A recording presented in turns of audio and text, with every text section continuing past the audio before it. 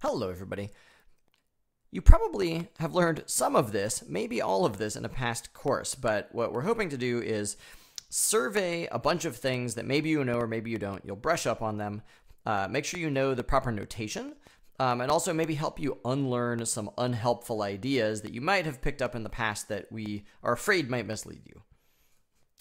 So let's imagine we have mixed together 20 M&Ms and 20 Skittles together in a bag.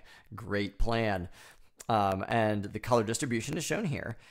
For all of these problems, it's going to boil down eventually to this equation. The probability of some particular event is going to be the number of outcomes where that event happens divided by the total possible number of outcomes. So what's an event? An event might be drawing a blue candy, or it might be drawing a green or a yellow candy, or it might be drawing a red M&M. And later, when we draw more than one thing at a time, it might be drawing exactly 3 M&Ms out of 5 candies total, that sort of thing. So without further ado, let's jump in. So probability of drawing 1 Skittle, if I choose 1 candy. If I look over here, there are 20 Skittles out of 40 candies total, so you'd write 20 over 40, which of course you could simplify into a probability of 1/2. We're going to ask you to keep them unsimplified like this because it makes it easier to understand how you are thinking about the computation. So please don't simplify. Probability of drawing a blue candy. So again, we look at total number of candies that we could have drawn which satisfy this description of an event. So how many candies are blue? So here's blue. There's 6 blue candies. And again, out of 40 total candies we could have drawn, so 6 out of 40. Okay, what's the probability it's a blue Skittle? So time to unlearn a thing you might have learned in the past. Some courses, when they go for probability, teach kind of rules, like certain keywords like and tell you particular procedures like multiply. And here we can see the probability of a blue Skittle. We could think about that as saying, what's the probability the candy we drew is blue and also the candy that we drew is a Skittle? We just found the probability of being a Skittle and the probability of being blue. So if you'd learned that and means multiply, you could multiply those together, but that would be silly because as we can see up here, there are no blue Skittles. So the probability of us drawing a blue Skittle is 0 because there aren't any. So and doesn't mean multiply. There is a certain situation where you'd want to multiply probabilities, and we'll see that on the back page. But I just want to emphasize that all the time, you should think about what it is that you're trying to find the probability of and do what makes sense. Don't try and learn associations that will lead you to procedures that you use without thinking about them.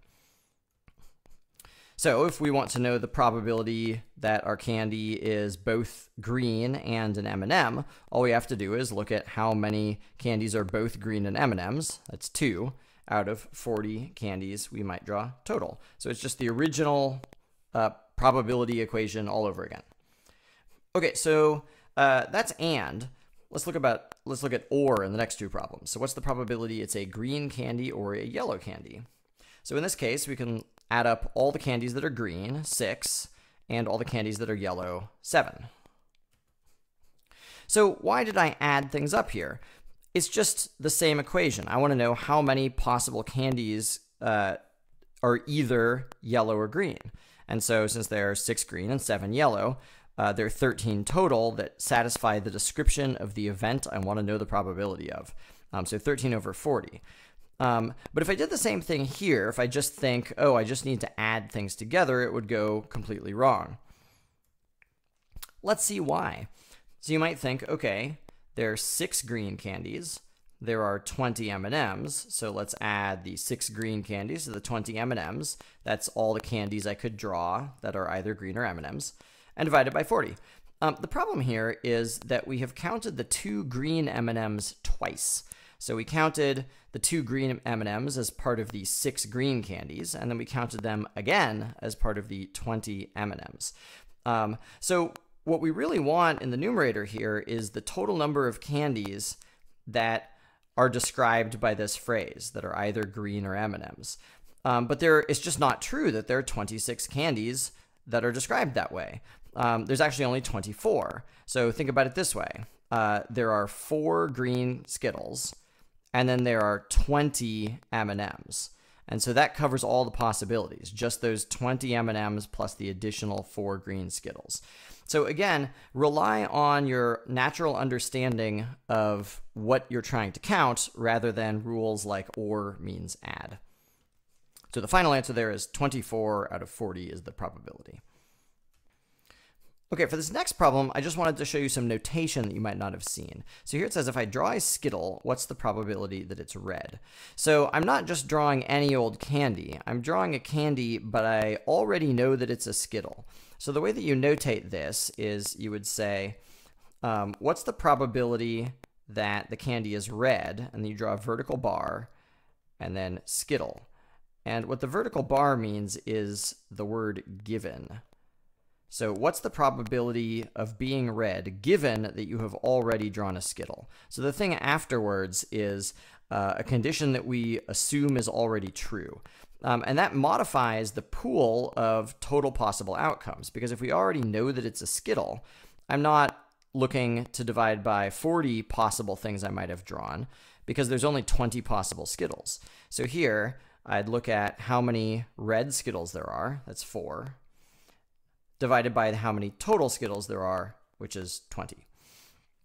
So go ahead and try that same notation here. If I draw a red candy, what's the probability it's a Skittle? So go ahead and write that out using this vertical bar notation. What's given, and what's the thing we're trying to find the probability of? So here it's the other way around. If I draw a red candy, that's given, and I want to know the probability of it being a Skittle given that it is red. So here, the total pool of candies I'm drawing from are the red ones, because I already know it was red. And the question is, what's the probability of it being a Skittle if I know it was already red? And the answer is 4 out of 6. Okay, finally, what's the probability that it's not a yellow candy? So let me make a quick observation here. The probability that we get a yellow candy is, what is it? How many yellows are there? There's 7 out of 40. Oops, 7 out of 40. Okay, what's the probability that it's not yellow? Well, that's the thing we're trying to figure out. But if I add up all the things that are yellow and all the things that are not yellow, that's just all the things. So I know that the probability of being yellow and the probability of being not yellow, when I combine those together, it should be 100%, because one of those two things has to happen. So the probability of being yellow plus our mystery probability of being not yellow has to be 1. So you've probably seen this idea before. The idea is that the probability of being not yellow is just 1 minus the probability of being yellow. And the idea is that these two events are called complementary whenever that happens. Complementary events are events whose probability sums to be 1. And there's a special notation. Instead of writing not yellow, you could write yellow and then with a little exponent or superscript C, meaning complement. So the probability of the complement of being yellow is 1 minus the probability of being yellow. So let's write that, 1 minus 7 over 40. And of course, you could solve this the same way we've been solving all of them. So we could just add up how many things are not yellow. So we could add 6 and 8 and 6 and 6 and 4 and 3 and divide by 40, and that ends up being the same thing. Okay, so the things that might be new here, unlearn that and means multiply, because it doesn't always, or doesn't always mean add. Practice using this notation where the probability, or we're finding the probability of something given something else, and then this idea of the complement of an event being 1 minus the probability of that event. All right, join us for the back page.